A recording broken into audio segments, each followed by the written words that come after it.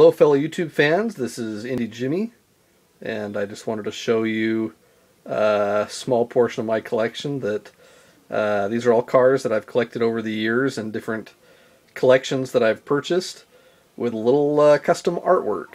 So as you see these cars, you can probably see that little Johnny or little Jimmy decided, hey, I want a racing stripe, or hey, I want this car to be blue now. And Mom gets out the nail polish and lets them go to town and brings new life back into the cars. Some of these cars actually look pretty good on the undercoat, but because of that nail polish, it changed the whole appearance of the car.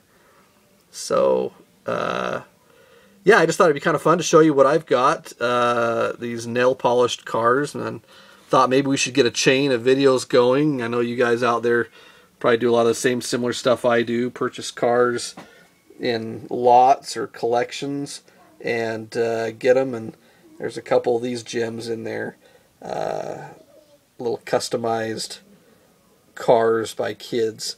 Anyway, let's get some videos going of some of the rare birds that you have that have been painted.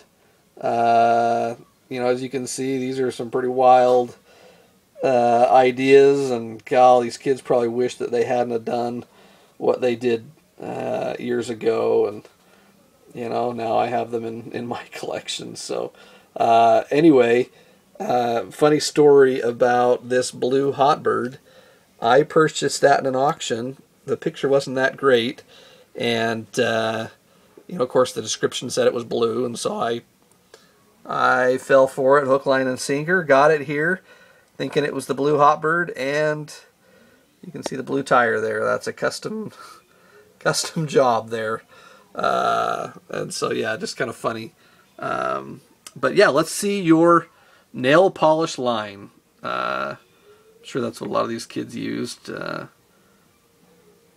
get these cars the way they either wanted them to be or wished they were. So yeah, let's see yours. Put them up, let me know, I'll check them out. Just thought that would be fun to see a part of the collection we probably don't see too much of. And I know you guys all have them. You avid collectors that are buying collections just like I am. Got to get a few of these here now and then. So anyway, talk to you later. Thanks. Bye.